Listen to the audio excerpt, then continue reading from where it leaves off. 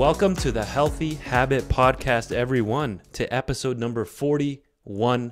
We're talking with practicing herbalist, licensed acupuncturist, and trained home birth midwife. Carrie G. Pattison is back with us, folks, for our monthly check-in. Carrie's the national educator at Natural Factors, an ISURA-certified supplement company. And just like us here at Healthy Habit Medical Center, Natural Factors products are used by practicing clinicians all across North America. Carrie, welcome back. We got a good topic lined up today. How are you doing? We do. Thanks so much for having me. This is congratulations on your 50th. Unbelievable. And you've been with us this whole way in our monthly check-in, so we appreciate you and everybody there at Natural Factors. So today we want to talk about necessary supplements for vegans and vegetarians. Let's set the stage here.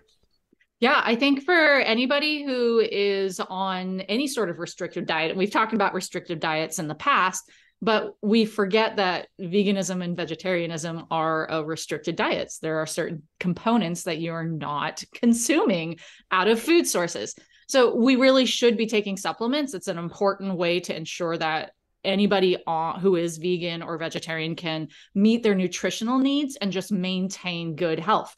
And there's a bunch of reasons why, key reasons why, and I think we're going to talk about some supplements that are really, really critical for this, but it is something just to remind people that there are certain nutrients that you can only get from certain food groups. And we need to make sure that we have a full breadth of everything. Right. So some products we're going to touch on today include B12, Active B, Easy Iron, some of the whole earth and sea products, even a vegan version of like a fish oil, but from seaweed, from algae. Yeah. So where do you want to start us with then? What's the key one that we want people to have on their radar? I absolutely think the most key nutrient for somebody to supplement if they are vegan or a vegetarian is B12, vitamin B12. Mainly because it's primarily found in animal products, right? So if you're not consuming animal products, you are not getting this essential vitamin, right? It's essential because we're required to supplement with it.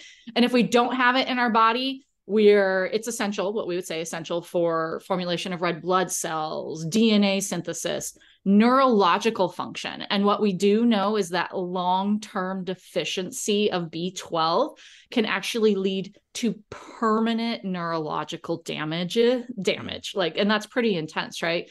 We're also see things like anemia, so low iron in the blood, nerve damage.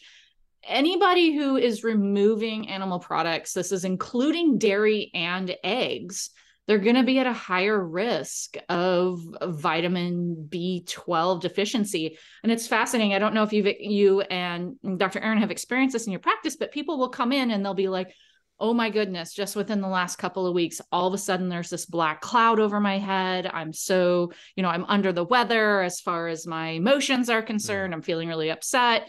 And then I step back and I say, okay, well, what's changed? And then I find out 6 to 8 weeks earlier, they decided to become a vegan or a vegetarian. Right. And we do know that B12 is an interesting B vitamin that we can have a little bit of a reserve of it in our body. Whereas all of the other B12s, it's like in and out in a day. But once we reach that reserve limit, man, that's when we really see some significant changes. What would be some of those first warning signs to look out for besides fatigue? I think fatigue and then, you just a lower mood in general. So, and I think it's fascinating because we can talk about how it is important for vegans and vegetarians, but we can also talk about anybody who has a disrupted digestive system. So B12 is the first thing that I'm sure all of us think about when it comes to aging population as well. And you give them a little bit of B12 and they're like, whoa, I feel great.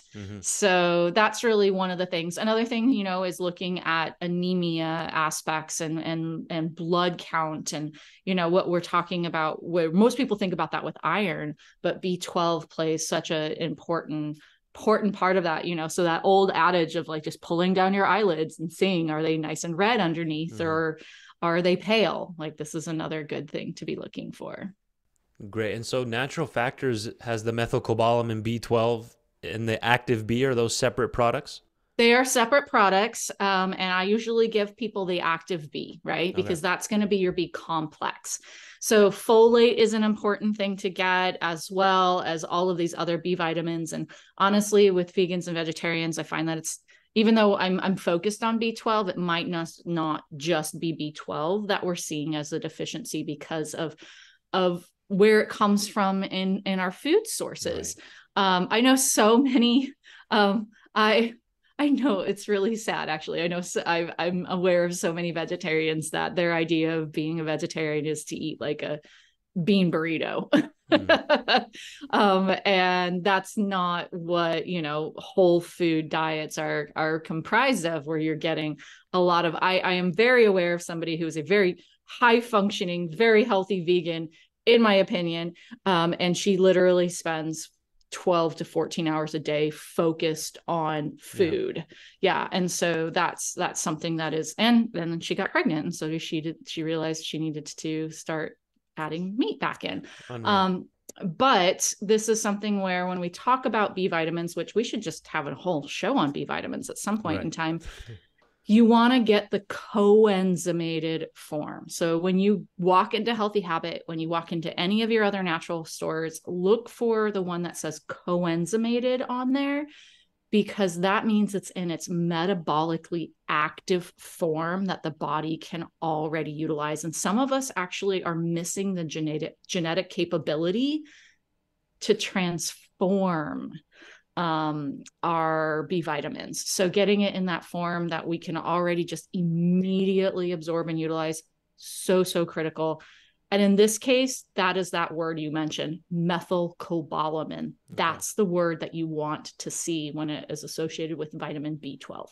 Because then that means it's been methylated, which is what it needs to be in that form before the body can even use it. Yeah. And there's so many versions out there that are synthetic that I don't think that the body can utilize. I know a lot of people get B vitamin shots, right? And that might be cyanocobalamin, which is the synthetic, which their body might not be able to utilize.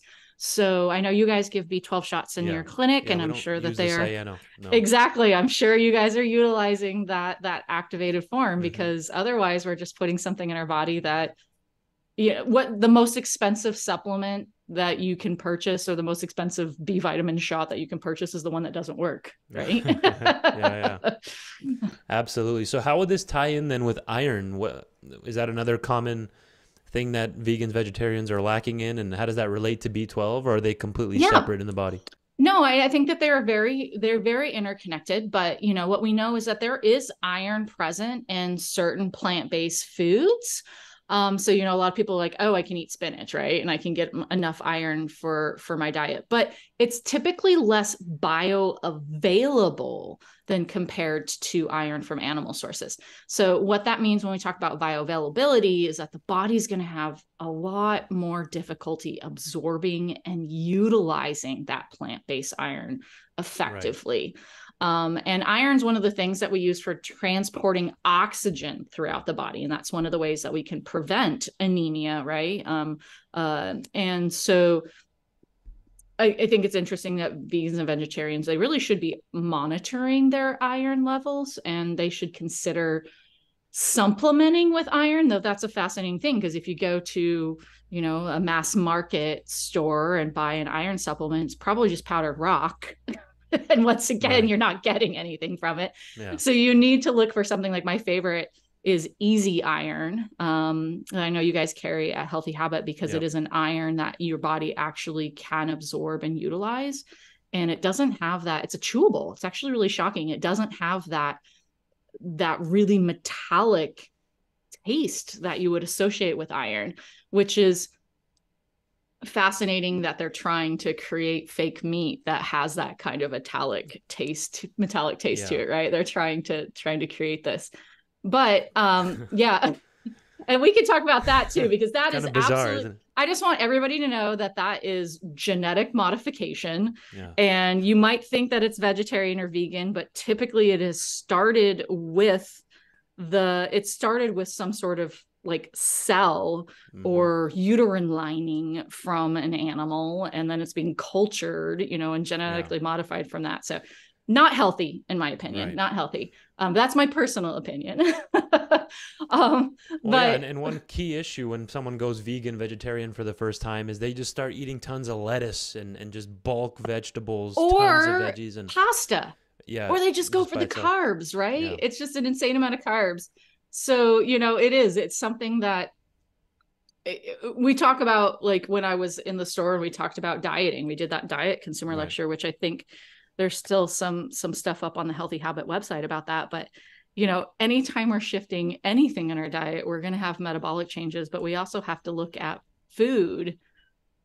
And yeah, you can't just eat romaine lettuce. You can't just eat bean burritos, and you can't just eat pasta and tomato sauce. Yeah. It's not going to be useful or helpful. Tell us about the omega-3 fatty acids from algae source. People think only about fish oil. So They let's are. introduce people. If they haven't already heard of algae-based omega-3s, let's hear about it. Well, so we know these omega-3s that we are looking for are specifically EPA and DHA, right? Those are the ones that we have the research on as far as supporting healthy inflammatory responses, longevity for the brain, cellular protection, et cetera, et cetera. These are primarily found in fatty fish. That's why you see fish oil on the shelf. But there are plant-based sources. I think most vegetarians and vegans are probably aware of flaxseed. They're like, oh yeah, I'm just going to take a flaxseed supplement. Or one of my favorite things that in previous episodes, we've talked about the doctrine of signatures, right? That idea that a plant looks like something it's going to do for our body. So another great source of plant omega-3s in the body are walnuts. And what do walnuts look like?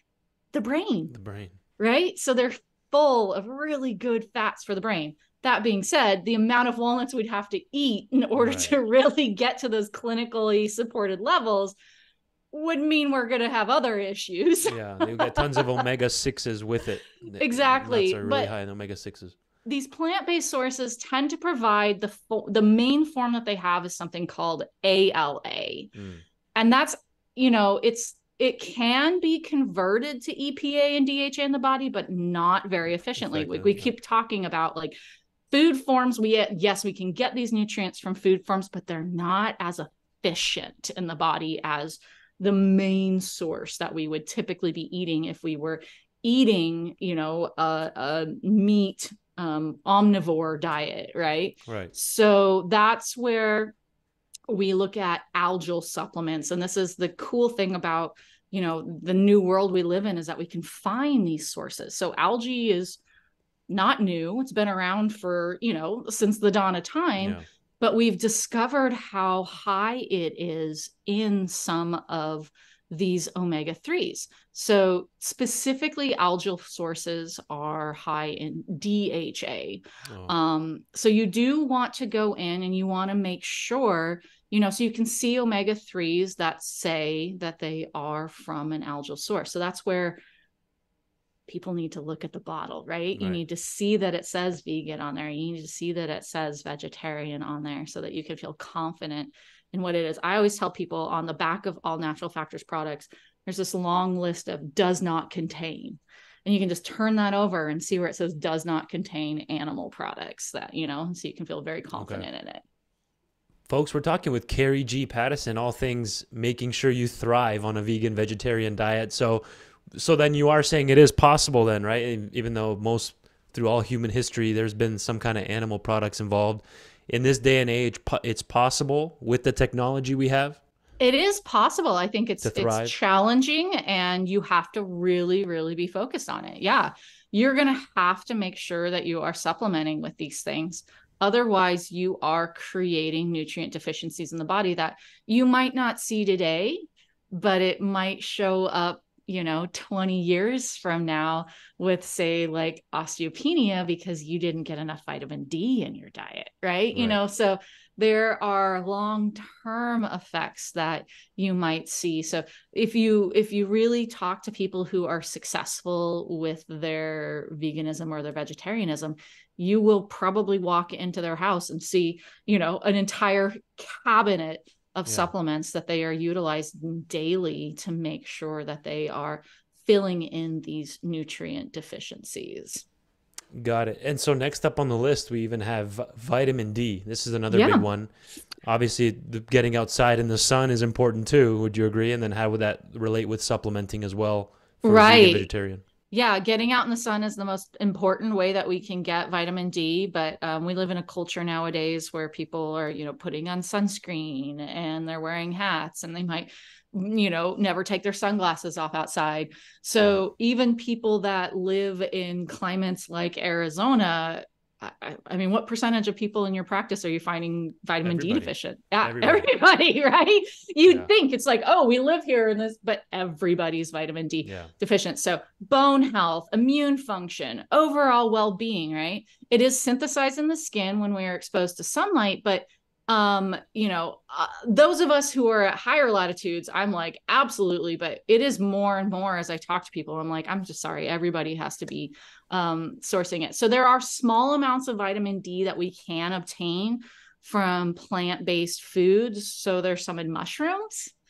And what we typically see, though, unfortunately, is people are probably like, oh, I get enough vitamin D because, it's in my milk, it's in my cereal, it's in this, it's in that, right? It's all been fortified with vitamin D.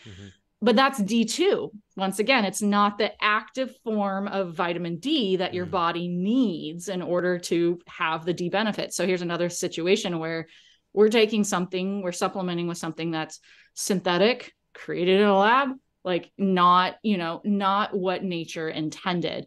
I do want to really call out here, I think one of the main reasons we're talking about D with vegans and vegetarians, though, is the sourcing of vitamin D3, which you want to see vitamin D3 supplements. And that typically is arising from the lanolin in sheep's wool, which is, you can definitely get lanolin from sheep's wool and they're still happy little sheep out in the field, right? There's nothing, it's not a painful process for them. There's nothing bad that's happening, right? But that being said, I think most vegans and vegetarians, they're like, no, I just want, especially vegans, I want nothing to do with any animal derived products at all. So I think most people are unaware of the origins of vitamin D3 as a supplement. So that's where you want to specifically be looking for a vegan D3 supplement. It does exist. It comes, that's, once specifically again, look for that D3, not just the D2. Or if it doesn't, what if it just says vegan D? It's probably the D2 version. It's probably, if they're not specifying it. Yeah, they should specify it. That's the other thing, right? We've talked about that in previous episodes. Transparency. They should tell you exactly what's in there. And if you're like, I'm not seeing what I want, probably something to question. Amazing. So how important would it be, Carrie, to even just do a blood test? That's one thing that we see in a lot of our new patients. They come to us, they don't like going to doctors, but they love coming to our clinic. I'm just saying.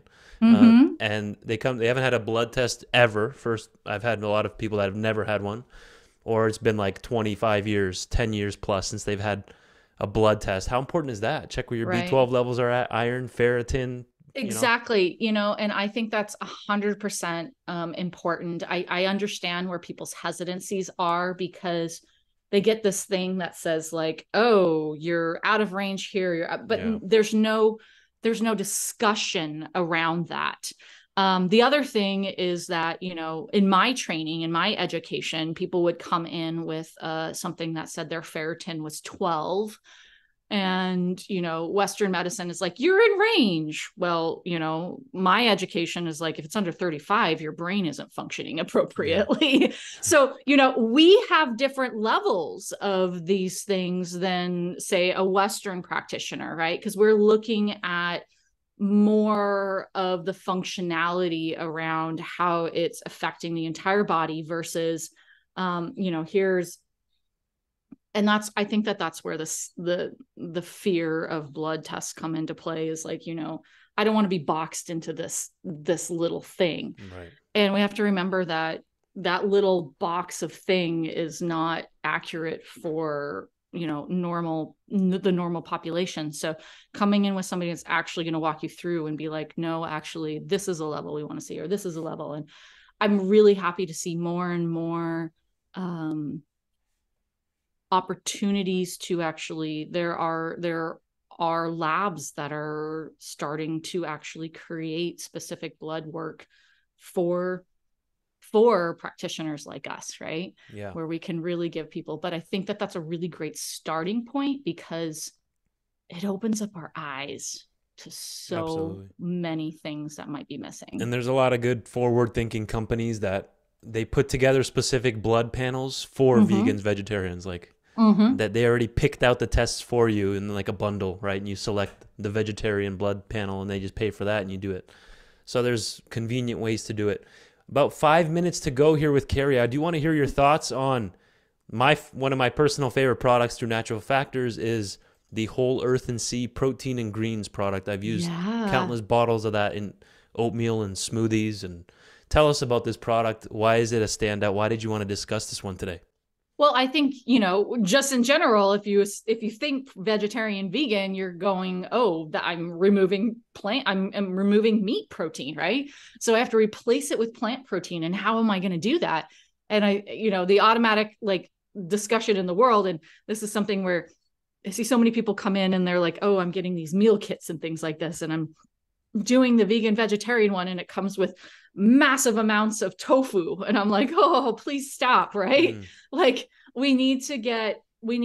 protein can be very impactful. Plant protein can be very important. I have big concerns around plant protein regarding the toxicity potential. So we have to remember that plants are grown in the ground.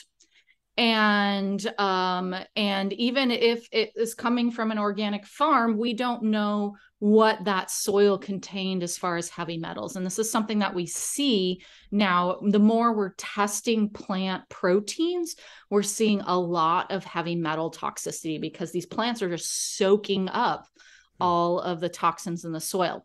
So that is, once again, where ISURA, you mentioned ISURA at the beginning, so important. They're now testing for, and this is new, they're now testing for up to 900 potential contaminants, including that full panel of all of the potential heavy metals that we want to be concerned of. So we can be confident in knowing that we're getting plant protein. The protein in greens has plant protein that comes from 5 different sources. That's another thing. If you're looking at a vegan or vegetarian plant protein source, you turn it over, it's typically like just pea protein or something, right?